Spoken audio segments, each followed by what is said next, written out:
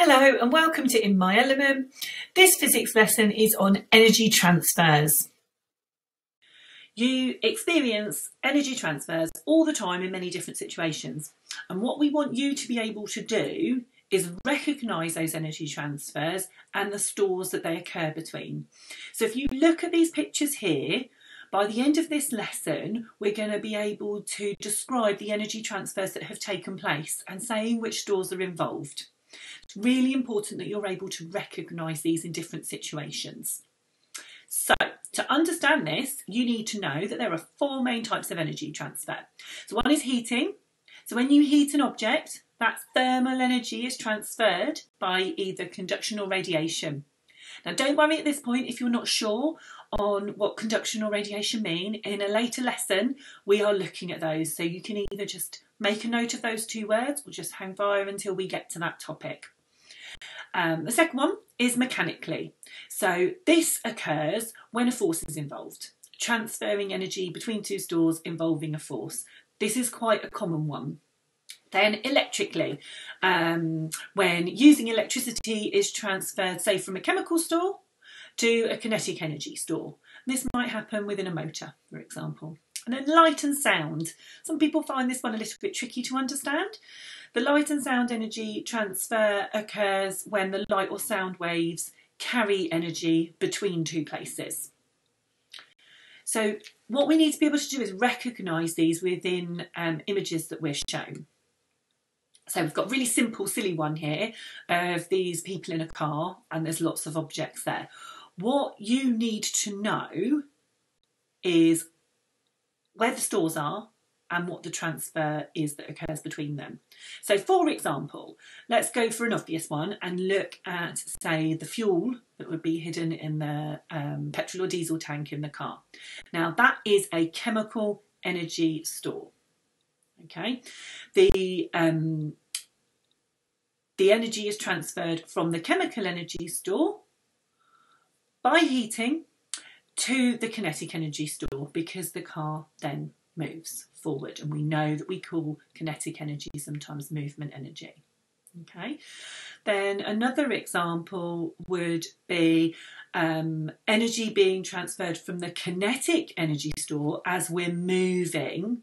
And then this driver here placing their feet on the brakes, okay, so that there is friction, which means mechanically the energy is transferred to thermal energy store of the brakes, because obviously when those brakes rub together, they get hot. Right, there's also an energy transfer of the light. Now there's a chemical energy store being transferred to use the lights, okay, electrically, and then the light you can see obviously from the car. Another one to look at here would be gravitational potential energy. These three objects here, the cap, the glasses and the shoe, have the potential to fall. So that is transferred mechanically. It's a force where they've been thrown and then they're falling to the floor. So that is transferred to kinetic energy.